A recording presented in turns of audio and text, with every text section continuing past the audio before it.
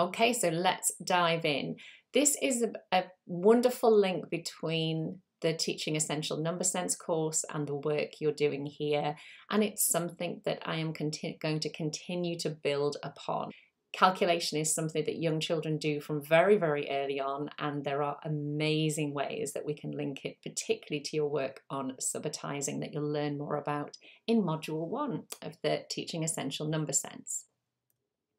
So this is just going to be an introduction to add to your gurus, your experts, and begin to understand a little bit more about the background of concrete pictorial abstract. You will hear it referred to as CPA. You will hear people talk about the mastery curriculum, about Singapore, about Shanghai, and what we need to do a lot more of is say, hang on a minute, what is this all about? Where did it come from? Whose work are we, using here? And we don't hear those conversations, partly because people are in a big rush because life is hard and busy and we're not just teaching maths. So stopping and asking those questions isn't always people's priority. And secondly, because we always trust the people who we listen to. And if you're using one scheme exclusively, and if it seems to be from quite a powerful body, and they don't ask you to ask these questions, then why would you? So I'm going to say you should always ask these questions. And the people who are leading your training, the people who are writing your schemes should have the answers. And if they don't, I would treat what they're saying really carefully, because we all need to understand the foundations of things. Otherwise, we are in danger of becoming a follower and not a user. So the first person we need to know about is Jerome Bruner. If you don't look up anybody else on this slide, make sure Jerome is who you do look up. His work is synonymous with early years training and development and understanding for the last 50, 60 years. His work is incredibly closely linked to the development of Reggio Emilia, and his work on maths is extremely relevant. So look him up, make sure you know who he is. Even if you only read something for 10 minutes, get him on your radar. Jerome Bruner alongside Lev Vygotsky, who talked about actual zone, proximal zone, and future zone, something we all need to understand, very, very useful about our own learning. Jean Piaget, which most people have heard of, Richard Skemp, and Zoltan Dienes. And Dienes may sound familiar to you because that is the name given to the base 10 equipment that many people use in school, where you've got your ones and tens and hundreds, and it was developed and named after Zoltan Dienes. Their work collectively was used to inform how Singapore completely changed their maths curriculum over 20 years ago. And the work that Singapore did very much fed into the work that Shanghai has done in more recent times, which then fed into what many schools are now following, which is known as the mastery approach. Be really careful, because I have not found many, if any, schools who have questioned what mastery really means, where it comes from. And this isn't the time for me to go into this, but I would say that I don't like the word mastery because it sounds like you finished. Mastering is what we're after. And at every year group and at every stage, be it our 3-year-olds or us, we are trying to, we're mastering. We are trying to master, so therefore the process is mastering our tools and our skills by applying them, by investing in ourselves. So I hope that's some food for thought for you there.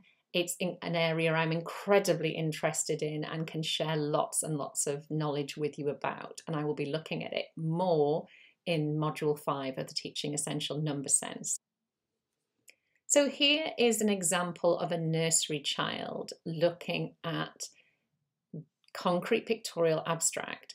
So she hasn't been sat down in a lesson with a teacher thinking, right, I need to move them from concrete, meaning things, real things or maths equipment, through to drawings, through to using symbolic recording.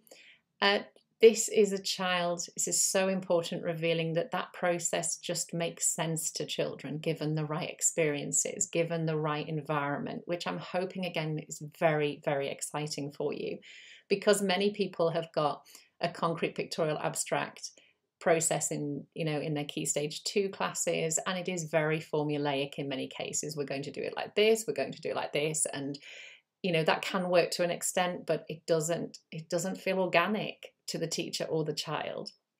So I want you to pause the video here and do what I say a lot to do with subitizing. I just want you to say, what do you see? And also the how do you see it? What is going on in this image? So I'm hoping that you felt able to talk about everything you see. A lot of practitioners will say, what's the board they're using? How is that being made? What are those? Are they cubes? Are they bits of Lego? What are they? Make sure you are asking and noticing those things as well, because apart from anything else, it's going to make sure you're a really good listener with your children.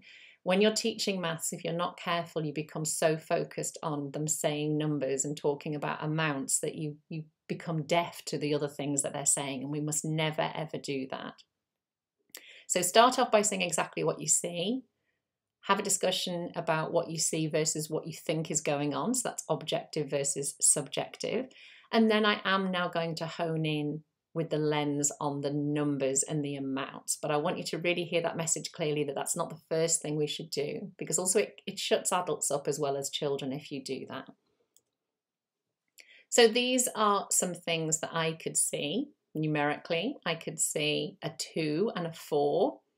Interestingly, when you ask older children about this, they won't necessarily say that, because they think that a 2 needs to be written as a digit 2 and a 4 as a digit 4. So that's been very interesting in researching with Key Stage 2. But depending on the knowledge of the person looking, I'm going to say I can see a 6 with a 2 and a 4 in it, and I want you to point on the screen where you're looking if you can see that. I can see that the 4 amount is more than the 2. I can see that there's 2 more in the 4 than there are in the 2, and there's a 2 and a 2 in the 4. There's a lot. And of course, if you think about what I'm saying here, I'm basically talking about calculation. I'm talking about the fact that later on I'll be able to realize then that the reason there's 4 is because 2 and 2 equal 4, because there is a 2 and a 2 in 4. The reason if you've got 2, to make 4, you need 2 more, because there's a 2 and a 2 and a 4. And we've got things like a 3 and a 1, which is harder to see, but they are there. And that is something, again, I'll do more with you in the Teaching Essential Number Sense course. You've also got a little slide at the top there where you can see there are 2 red at the top, 2 red at the bottom, and 4 in the middle. And that is so lovely, because that 4 in the middle looks quite different than the 4 around it. But the justification that it's still 4, using the red cubes, or the red whatever we're going to call them, because there's still a 2 and a 2. That links to what we call conceptual subitizing. So it's wonderful. If you thought that was impressive, look at where this knowledge can go. So you can think about what year group this is appropriate in, but this on the next slide is exactly what you were seeing, but using symbols. It isn't appropriate to do what I'm going to show you here with early years. What I'm showing you here is where the knowledge you're giving them goes next. So we've got things like this. I can see 2 and 4. I can see 6 with 2 and 4 in it. That's what our early years children can do. So that then translates to, well, if we're saying we can see a 2 and a 4, and that's equivalent to the 6, this is how we write it. Now I'm hoping you can see that this is a massive jump. We've got all that talking, all that seeing, those drawings at the top there. I didn't mention that earlier, but you've got that beautiful example there of the 2 reds and a 3 and a 1, making a 4 at the top. And I would love to know more about what the child was doing and talking about there. So your documentation would really help. And then we've got the idea as well that 4 plus 2 equals 6. And the bit that none of us were taught, that 6 is therefore equal to 4 plus 2. And I do this again on the Teaching Essential Number Sense course, looking at how part whole using subitizing teaches us this and can provide that link from doing it to recording it.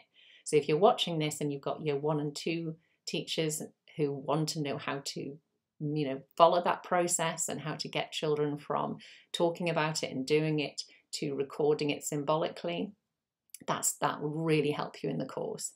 So we've got 6 equals 2 plus 4, and 6 subtract 2 equals 4, because there you can see in the picture, if I've got 6 and I give you 2, I'm going to be left with 4. That's easy to understand. What's hard is then understanding how the symbols communicate that same story, as it were, and we've got to take that step by step.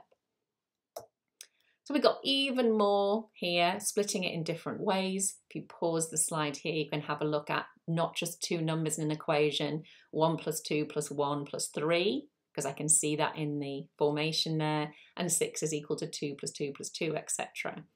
Do pause the video, particularly if you've worked in Key Stage 2, you will know that children really struggle with multiplication and division particularly, and efficient calculation, because they have no concept image of a number in their mind. They don't see 6 as 6 things. And it is almost impossible to understand when someone says to you, what's a third of 6? If you've got a strong concept image in your mind of what 6 looks like, can you see it here on the image? Can you see the 2 and the 2 and the 2? And because there are 3 2s in 6, each one of those 2s is a third of 6. So therefore 1/3 of 6 is 2, and 2/3 of 6 is equal to 4, and 3/3 is equal to 6. That's Key Stage 2 knowledge that you have got from what you learned in reception and nursery here. So I'm hoping there's quite a lot of wow bombs going on here, and you think, gosh, if I'd been taught like this, I would understand far more, I would have cared far more. Apologies if you hear the playing in the background when I'm recording this. So have a look at the question here, and I really want you, if you're watching this as a senior leader, as a maths subject leader, as a deputy or head, do not go into a panic about how, oh my goodness, how do we get this across the whole school? That is what we're going to aim for, but the way to get this across your whole school is to start with the Teaching Essential Number Sense course. You've got to go for these things slowly, get involved in the community, ask advice about how do we give children who've missed this the right experiences.